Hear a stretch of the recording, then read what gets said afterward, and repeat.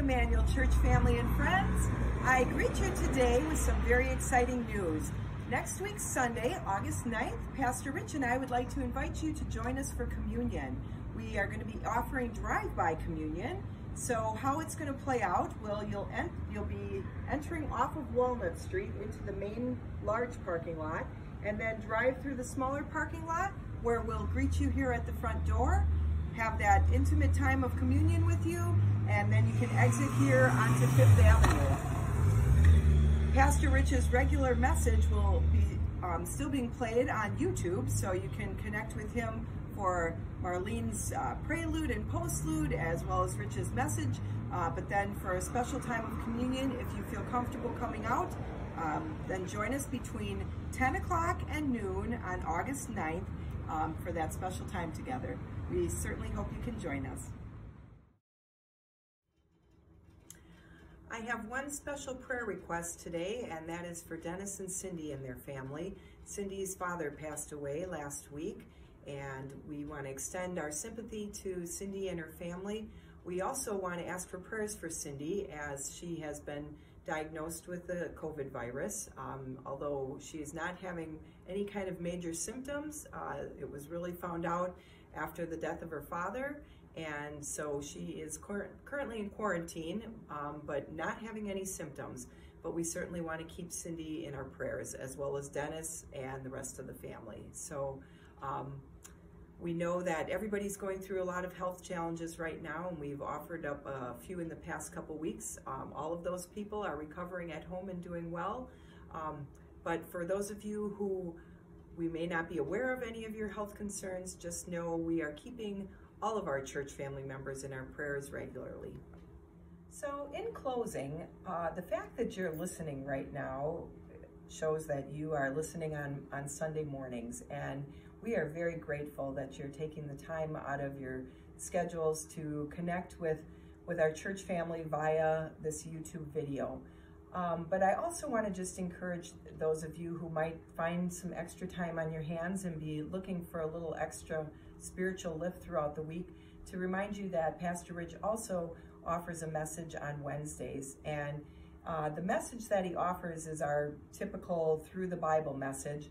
But this past week just really spoke to me and many people in regards to the fact that it had to do with spiritual giving.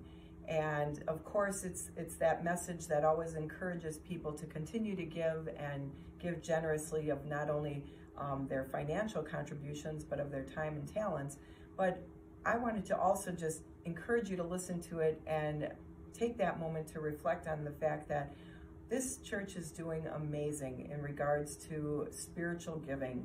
When I think about everything that we've been able to accomplish since the shutdown, how many months ago, the different housekeeping things that have taken place, the different service opportunities that we've been engaged with, I applaud all of you, and I thank you from the bottom of my heart for your continued support, your generosity, your love, and your kindness. And I really just can't say enough how much I encourage you to listen to that message with an open mind and an open heart, but also to know how much we appreciate you within that message.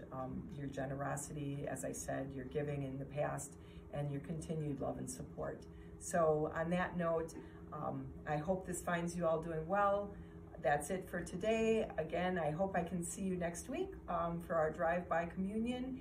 And in the meantime, just be well, be safe, and know that if you need anything, I will do my best to help serve you Monday through Thursday between 9 and 3. God be with you. Greetings, members and friends of Emmanuel United Church of Christ. I welcome you this 8th Sunday of Ordinary Time as we delve into a wonderful story about one of the founding fathers of the nation of Israel, a story that has to do with wrestling with God, something that we all do at some time in our lives, and perhaps for much of our lives. So we're going to be looking at this wonderful sacred story, and in order to introduce us to this story, I want to invite you to join me in a call to worship. If you will, the words that are bold, I invite you to respond with or just listen in. Just when we are feeling most discouraged, God burst into our lives with healing mercy. Lord, listen to our hearts, our cries, our prayers. Give us peace and hope in our spirits. Direct us in ways of service in your name. And this week I'd like to add an opening prayer. In the darkness of night and the brightness of day, you, O Lord, are present to us. As we wrestle with situations which seem to drain us of our energy, as we struggle to find out who you call us to be, you reach out to us with reassurance of empowerment and courage for the days ahead. Calm our spirits and prepare our hearts and lives to receive your awesome grace. It is in Jesus' name that we pray. Amen.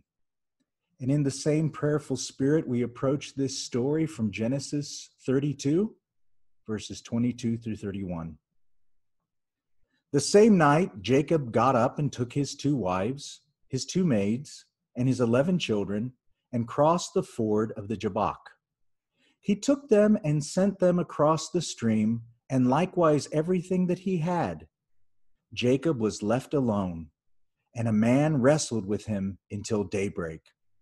When the man saw that he did not prevail against Jacob, he struck him on the hip socket, and Jacob's hip was put out of joint as he wrestled with him. Then he said, "Let me go, for the day is breaking." But Jacob said, "I will not let you go unless you bless me." So he said to him, "What is your name?" And he said, "Jacob." Then the man said, "You shall no longer be called Jacob, but Israel, for you have striven with God and with humans and have prevailed." Then Jacob asked him, "Please tell me your name." But he said, "Why is it that you ask my name?" And there he blessed him. So Jacob called the place Peniel, saying, "For I have seen God face to face, and yet my life is preserved." The sun rose upon him as he passed Peniel, limping because of his hip. That is the story we will be looking at in a message titled, quite simply, Wrestling with God. Now, our nation has its founding fathers, and we celebrate those founding fathers and feel a certain connection to them. And the people of Israel also had their founding fathers, Abraham, Isaac, and Jacob, whose stories are communicated to us in the book of Genesis. Important foundational stories for the people of Israel and for their identity. You had Abraham, the founding father, whose name means the father of nations, the one whom God had established a covenant with and said, "I will bless you, Abraham, and I will make of you a great nation, and your seed will be a blessing to all the nations." Abraham gave birth to Isaac, whose name means laughter, because he was a child granted to Sarah in her old age to fulfill God's promise. And then our third patriarch is Jacob, whose name means deceiver. He's the one in our story whose name will be changed from Jacob the deceiver to Israel, which means he who struggles or strives with God. Now, Abraham, Isaac, and Jacob were all faithful, but they all had skeletons because this is a rather dysfunctional family tree. We know that Abraham lied about Sarah, putting her life at risk. We know that Isaac played favorites with his sons, preferring Esau to Jacob and thus frustrating Jacob. We know that Jacob was called deceiver for good reason. He was an ambitious con man, willing to do anything to get the upper hand and gain blessing for himself. And this is our story where Jacob the deceiver's name is changed. And it takes place at a time when he's alone and frightened, and God turns up to pick a fight. And Jacob wins the fight, but in the course of things loses his name and is wounded by God in the process and walks away with a lifelong limp. Now, in order to understand this account and what's really going on here, we need to know about Jacob's past, and it is quite an interesting past. He is one of 2 twin brothers. He was born seconds after his brother Esau, and he, as an infant, was grasping the heel of his brother's foot as he came out of his mother's womb. And thus he was named the grasper or the deceiver, the one who is at the heels of another. And we see from the beginning, Jacob is a fighter. He's grasping hold of what he wants in life. And this grasping of Esau is just the beginning of a tug of war between him and Esau, which will actually just take a huge bulk of his life, which will be defined by his rivalry with his twin Esau. Being born second by only seconds meant that his inheritance would be paltry compared to the firstborn Esau. Esau, as the oldest son, just by seconds, would receive a double share and greater honor in the family. And to add to Jacob's frustration, not only would he receive a lesser inheritance, but from his earliest days, he knew the sadness of being his father's least favorite son, because Esau was certainly Isaac's favorite son. So that Jacob and Esau had this fierce sibling rivalry that was intensified not just by their own personalities, by their nature, but by their parents' favoritism, by nurture. We read in Genesis 25, Isaac loved Esau, but Rebekah loved Jacob. Isaac loved Esau, whose name means hairy. And he fitted the stereotype of a man's man in the ancient world. He was outdoorsy, physical, a hunter who won favor with his father, who loved to dine on wild game. Jacob, on the other hand, was quiet and intellectual, a mother's boy in many ways, much like I am. And it was inevitable that the rivalry between them would turn ugly. And of course, we have the great stories where Jacob tricks Esau out of his birthright because he offers Esau, when he's hungry, a cup of stew, and Esau is quite ready to give up his birthright. And then, of course, in the first case of identity theft, Jacob tricks Isaac into blessing him by pretending to be Esau.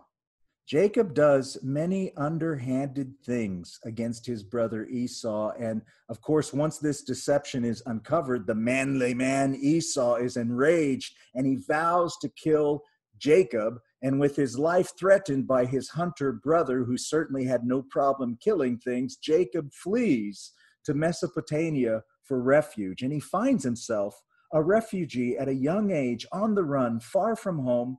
And he collapses in exhaustion. And it's at that point in Genesis 28, we read of a wonderful story that we're all familiar with, of Jacob's ladder. Jacob, being vulnerable, exhausted, on the run, has this dream of a ladder or a stairway that connects heaven and earth. And there he hears the voice of God say to him these words, Jacob, know that I am with you, and I will keep you wherever you go, and I will bring you back to this land, to your home, for I will not leave you until I have done what I have promised you. Jacob is assured that God is with him, and Jacob essentially says, God was with me, I didn't even know it, and he establishes a memorial there and says, this is the gate of heaven, the house of God. He has every reason to believe that he's on his own, and yet he realizes, perhaps for the very first time, that God is with him, and he makes a vow to God, saying, God, if you will be with me and you will keep my life, I will come back to my father's house in peace, and you then shall be my God.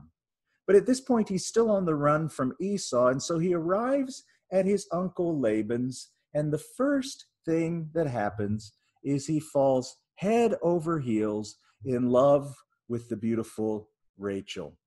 Rachel has a father, however, whose name is Laban, and Laban is a deceiver, just like Jacob. And Jacob will find that Laban is someone who is his match.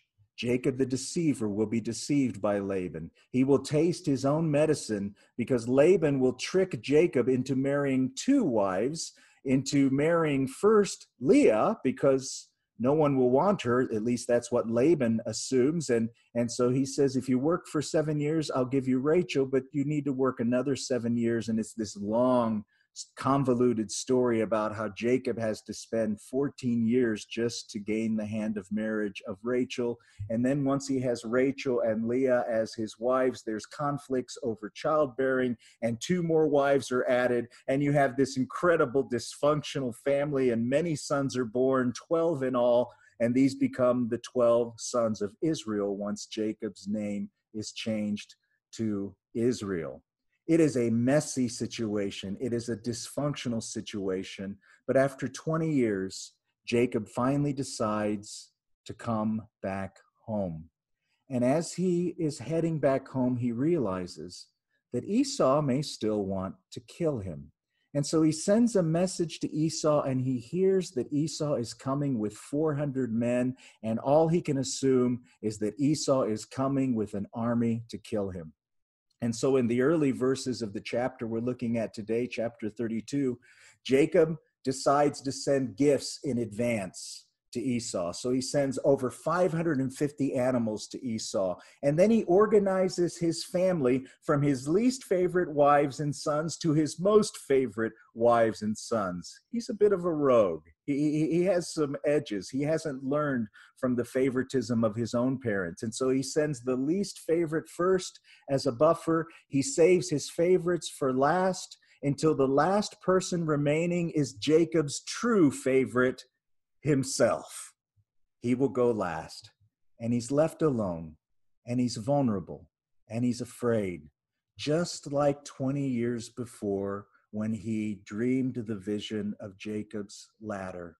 And it's at this point, when he's at his most vulnerable, that God shows up and attacks, and a wrestling match begins. Now, God shows up not in all God's glory. This is a real struggle, but it's being told to us in a way that it's done at twilight. Jacob can't see the face. There's a certain humility of God approaching Jacob in this way. But there's a wrestling match that occurs all night long. And if you know anything about wrestling, and I used to wrestle for 1 year, I was very unsuccessful. 3 minutes on a mat with an opponent is exhausting.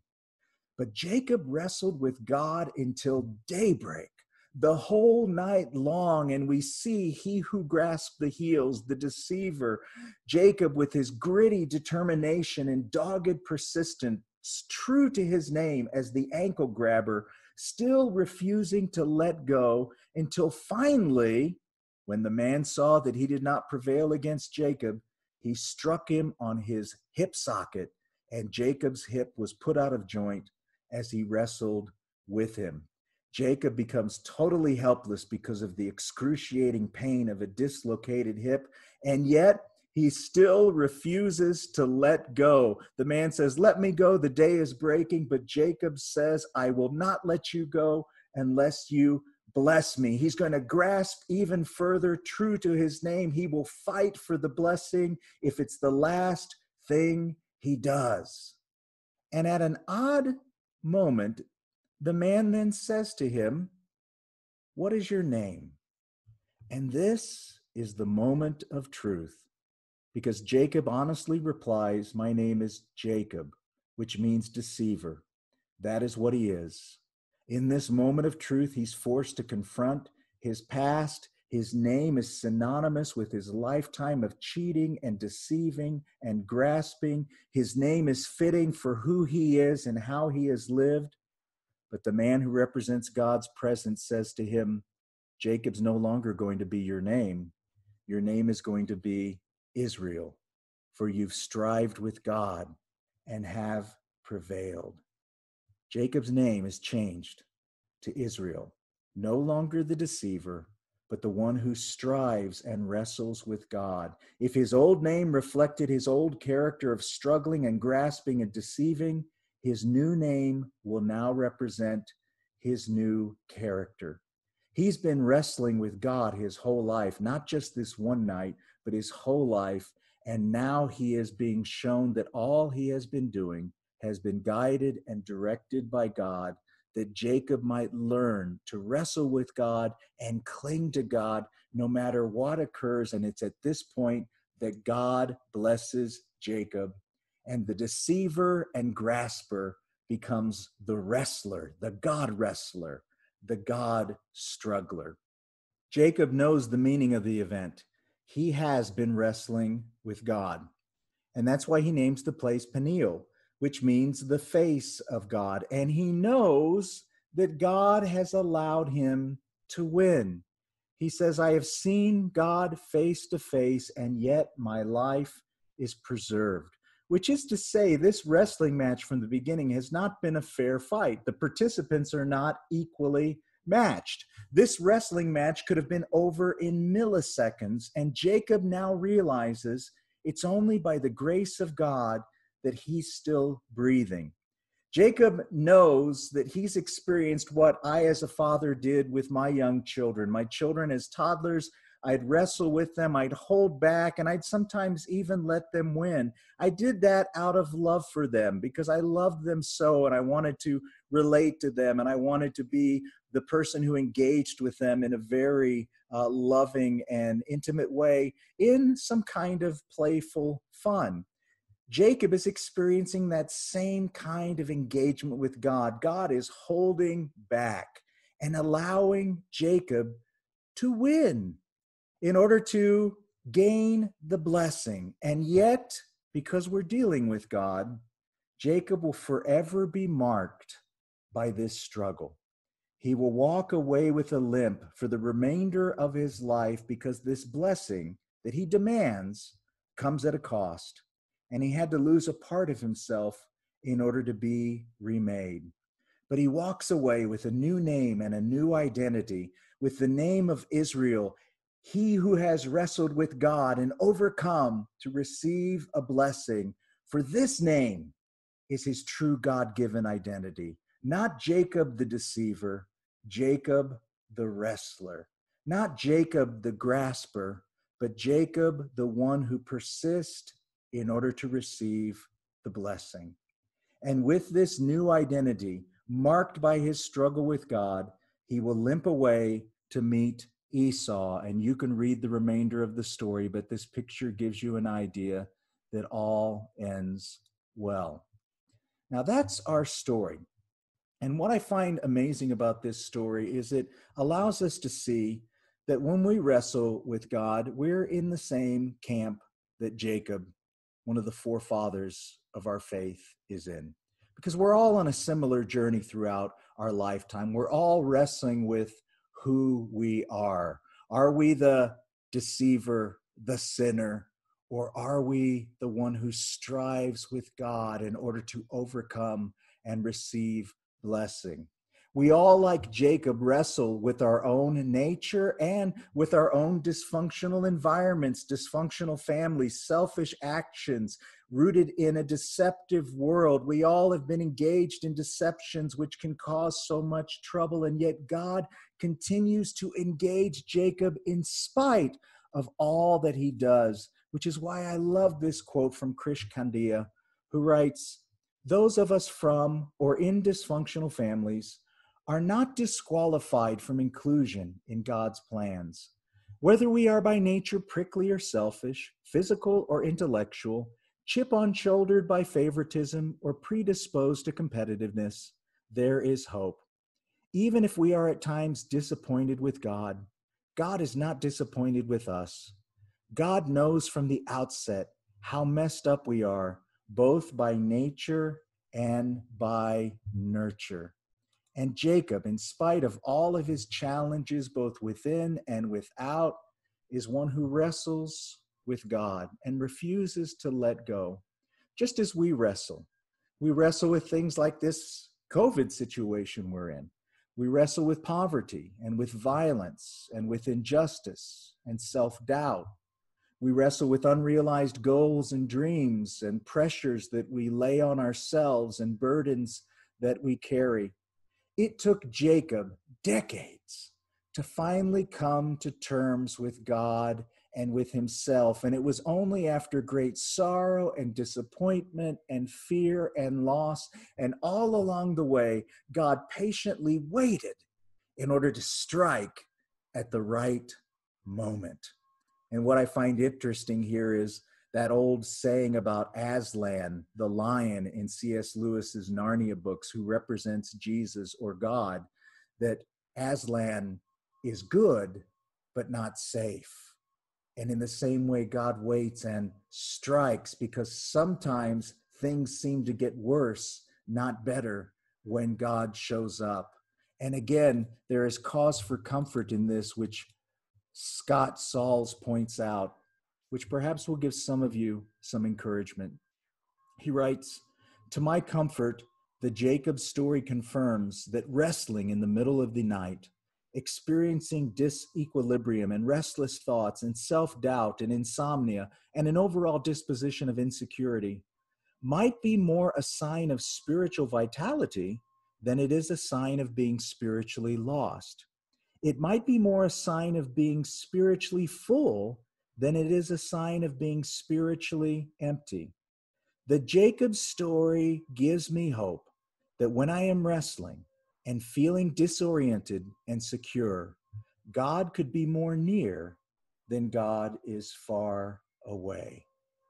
And of course, the key to our story and of Jacob receiving the blessing is he refuses to let go of God.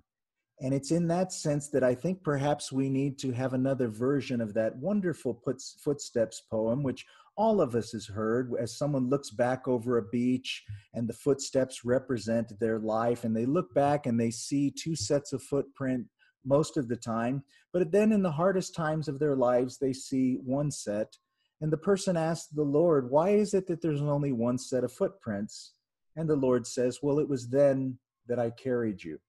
Well, perhaps we could add another spin to the story, because at Jacob's most difficult time, God didn't carry him. God pounced and left him permanently wounded so that Jacob's footstep trail would show a man limping through the sand. Which is why I want to end with a quote from one of my favorite theologians, Terence Fretheim. "When it comes to struggles in daily life, we can count on God's mixing it up with us, challenging us, convicting us, evaluating us, judging us. We may have to place our life at risk, knowing that the one who loses life will find it. But God honors the relationship, both by engaging in the struggle in the first place and by persisting in that struggle through thick and thin." And of course, we know in light of our New Testament that God fully enters into our struggle in Christ Jesus, who bears the marks of that, who bears the wounds of crucifixion, because God wants to wrestle us, not to defeat us, but to bless us. And it's only those who refuse to let go who experience the full blessing. In response to our message, I want to invite you to join me in a word of prayer. Lord, we have heard the story of Jacob as he wrestled with the angel, how he asked for the angel to bless him. We too come to you for blessing. There are so many times in our lives in which we have felt alienated, downtrodden, alone. It is easy for us to wallow in our misery, to whine about all the perceived injustices that have been heaped upon us. But you encourage us to stand strong, to seek the blessings that you've provided for us, to recognize the many ways that you are with us, giving us strength and courage. Be with us again, precious Lord. Guide our lives. As we have brought our prayers before you for those near and dear to us, seeking healing and hope for them, let us also remember that those same mercies are lavished upon us, not because we deserve them, but because of your great and generous love for us and for all. Help us receive these blessings and in turn be a blessing to someone else. For we ask these things in the name of Jesus Christ, our Savior. O God, hear our cries for those who hunger and those who are full, for those who need you desperately and those who feel no need for you, for those who wrestle with the impact of being your blessed children, for those who are unaware of your offered blessing, and for concerns that are too difficult to express. Hear our cries, O God of our salvation.